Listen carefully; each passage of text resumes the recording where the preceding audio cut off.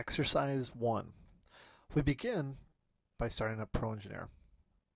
And then go ahead and hit this little button over here on the right hand side, this little arrow. Click on that to reduce the browser. First thing we want to do is go ahead and begin sketching on a plane. What we can do is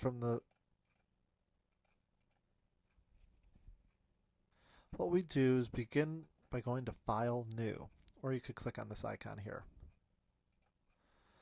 And from here you could select Sketch, Part, Assembly. There's many options to select from. What we're looking to do is just draw a part, so select the Part option.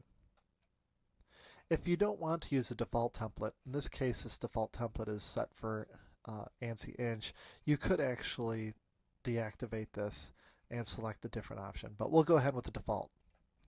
Hit OK. And now you'll see you have three planes, front, top, and right. We could go ahead and we could select the front plane, and then up here at the top right hand corner you'll find Sketch. Go ahead and select that. Now over to the right this little dialog box appears. It allows us to select a reference datum. In this case it's defaulting to the right datum, which is fine. We could go ahead and just leave that. But in the event you wanted to reference something else, you are allowed to select other datums. In this case, it will reference our dimensions from that datum. Also in properties, you'll see the name of the sketch and so on and so forth. Just go ahead and hit Sketch. Over on the right, you should see the sketch tools now available. What we're looking to do to start off is just draw a rectangle. So let's select the rectangle tool, glide up to the origin in the center, click, and drag out a small rectangle. Now you could use the scroll, which is your middle mouse button. Actually, just scroll forward and you'll zoom up to it. Pro actually does automatically do this as soon as you get past this. If you'll notice, if I go back to here to the select tool, we get dimensions.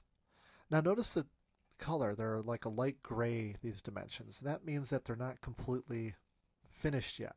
Pro Engineer allows you to add additional dimensions in the event that you don't want to use the ones that are given to you. You'll also see the little V's and H's are relationships that were automatically established. There are two methods of constraints inside Pro Engineer. There's relations and dimensions. And you could toggle between which ones you want to control your geometry best.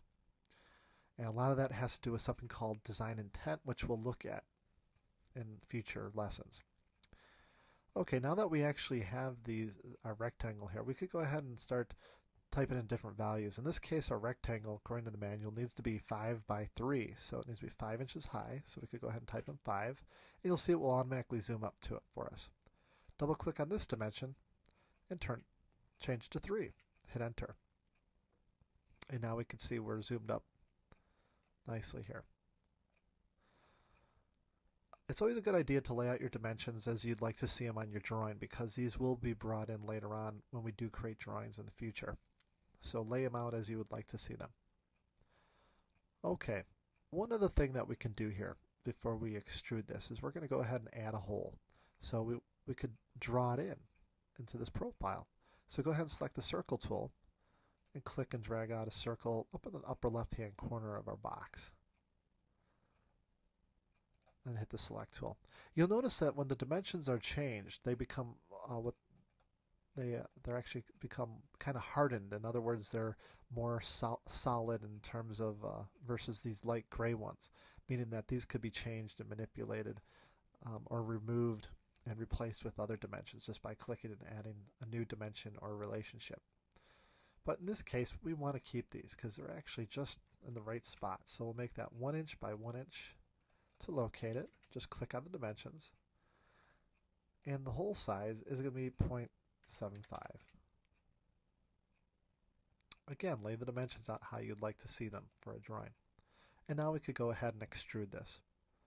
Now before we do that, over on the sketch tools here, you'll find a little button here on the right. This is to accept the current sketch the way it is. So just hit the little check mark. Now you'll see that the solid tools appear. And the first one here on the lower right is the Extrude button. Go ahead and select Extrude. Now you have the ribbon up at the top here that allows you to to select different things. You could actually make this a surface, and if we rotate it, you can see this a set of surfaces that it's applying, or you can make it a solid. There's other options too that we'll look at, like thicken and so on. But in this case, we're going to go ahead and just keep it at this blind depth here, and we could type in an explicit value, in this case 0.5 or ½ inch. Now here's a reverse switch to reverse the extrusion direction, and over here is the thin feature or thicken sketch. And that's a little bit different than a surface. It actually adds thickness to it. We could click on that. You could see you could type in a value for a different thickness. But we'll turn that off. Over to the right, you'll see a green check mark. This is also the little eyeglasses are preview, which it's already checked on, which is fine. If it's not checked on, go ahead and check it on and hit the green check mark to apply. Okay, now if you want, you could actually deactivate some of these tools up here, like for the datums and some of the lines and WCSs and things like that, and just keep it rather basic to clean up the environment a little bit, makes it a little bit easier to work with. Now what we want to do next is we want to sketch on this front surface. So go ahead and select the surface, click on it 2 times until it turns this pink color. Then you could select the sketch tool. Again, it will bring us into this mode, and we get the option to select a surface, a reference datum. In this case, we'll stick with the right datum again, and we'll hit sketch. There is a flip direction too if you want to flip to the other side, but let's go ahead and just hit sketch. Now take the rectangle tool again and glide up the lower left hand corner. Click and drag out a rectangle. Now you'll notice you do not automatically get a relationship to the edge here.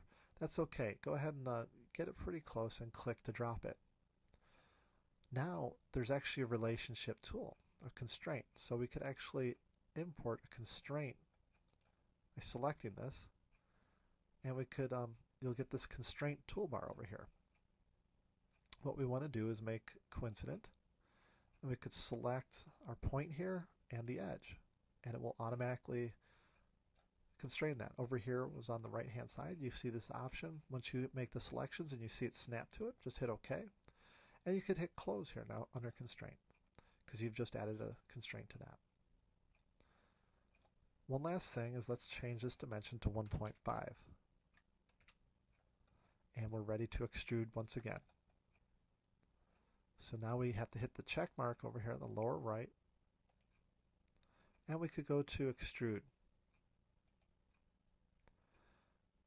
and again type in 0.5. There are options if you right click on geometry. You have to hold down for a couple seconds before these things appear, but there's remove material. So if you want to remove material instead of add, you could use that. Again, the surface option is there, thicken sketch, flip direction. A lot of these things were there earlier. They're up here as well on the ribbon. So go ahead and hit the green check mark to apply. And that finishes up exercise 1.